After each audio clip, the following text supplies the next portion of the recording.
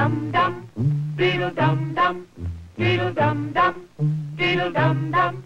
There was a turtle by the name of Bert, and Bert the turtle was very alert. When danger threatened him, he never got hurt. He knew just what to do. He ducked and covered, ducked and covered. He did what we all must learn to do. You and you and you and you, duck and cover. Be sure and remember what Bert the Turtle just did, friends, because every one of us must remember to do the same thing. That's what this film is all about. Duck and cover. This is an official civil defense film produced in cooperation with the Federal Civil Defense Administration and in consultation with the Safety Commission of the National Education Association. Produced by Archer Productions, Incorporated. Hey, Bert, come on out and meet all these nice people, please. Oh, all right. We really can't blame you. You see, Bert is a very, very careful fellow. When there's danger, this is the way he keeps from being hurt. Sometimes it even saves his life. That's why these children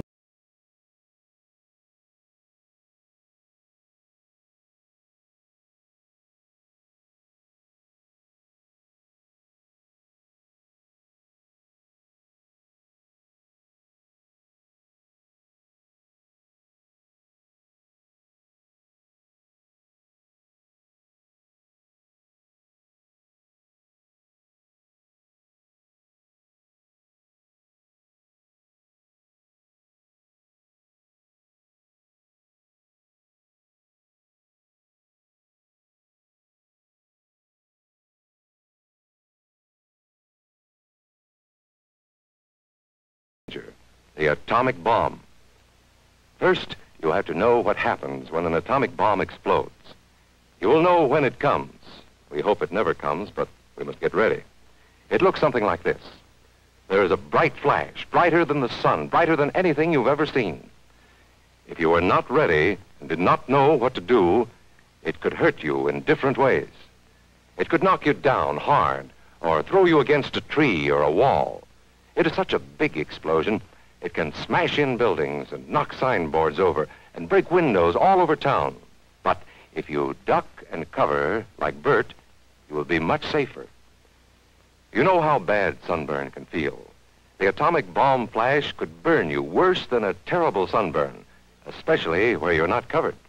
Now, you and I don't have shells to crawl into like Bert the Turtle, so we have to cover up in our own way. First, you duck. And then you cover.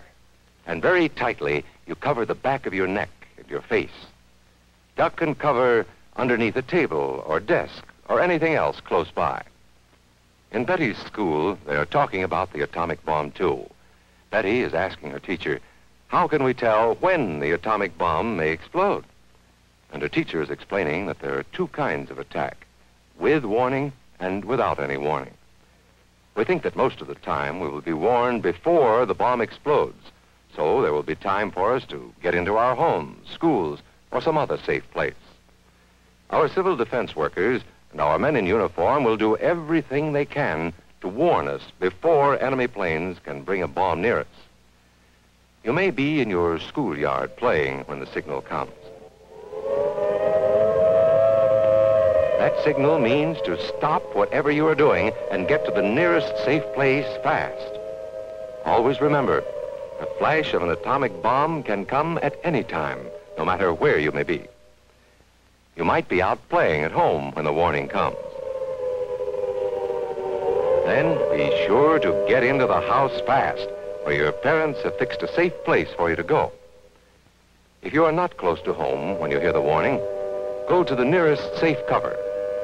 Know where you are to go, or ask an older person to help you. You know the places marked with the S sign?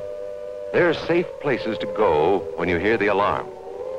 If there is a warning, you will hear it before the bomb explodes. But sometimes, and this is very, very important, sometimes the bomb might explode without any warning.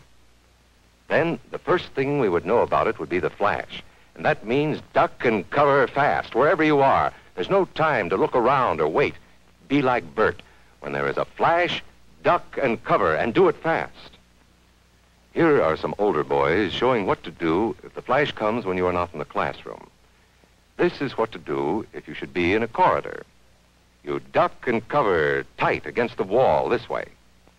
Remember to keep your face and the back of your neck covered tightly. Try to fall away from windows or doors with glass in them. Then, if the glass breaks and flies through the air, it won't cut you.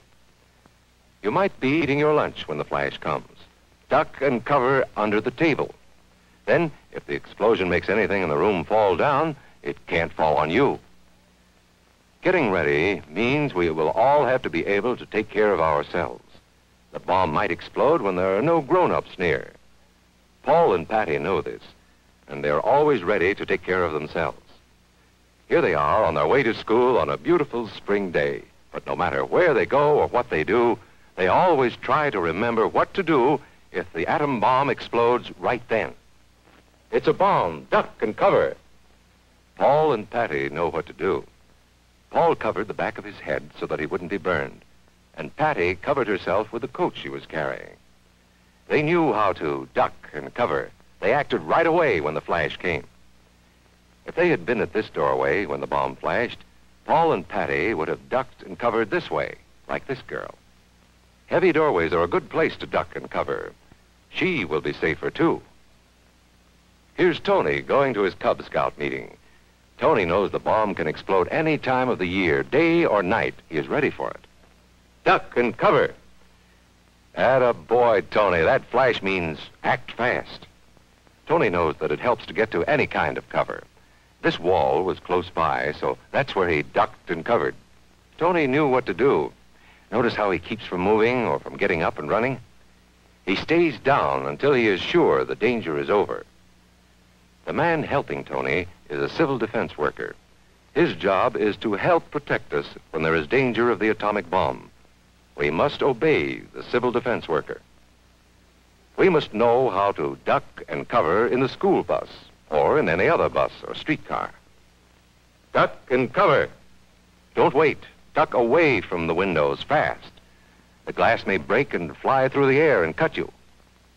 Sundays, holidays, vacation time, we must be ready every day, all the time, to do the right thing if the atomic bomb explodes. Duck and cover. This family knows what to do, just as your own family should. They know that even a thin cloth helps protect them.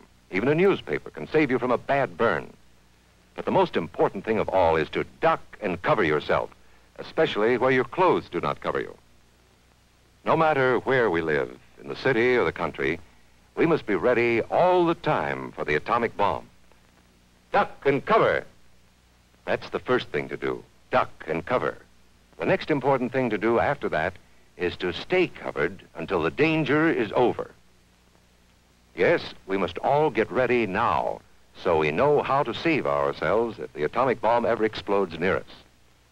If you do not know just what to do, ask your teacher when this film is over. Discuss what you could do in different places if a bomb explodes. Older people will help us as they always do, but there might not be any grown-ups around when the bomb explodes. Then, you're on your own. Remember what to do, friends. Now tell me right out loud. What are you supposed to do when you see the flash?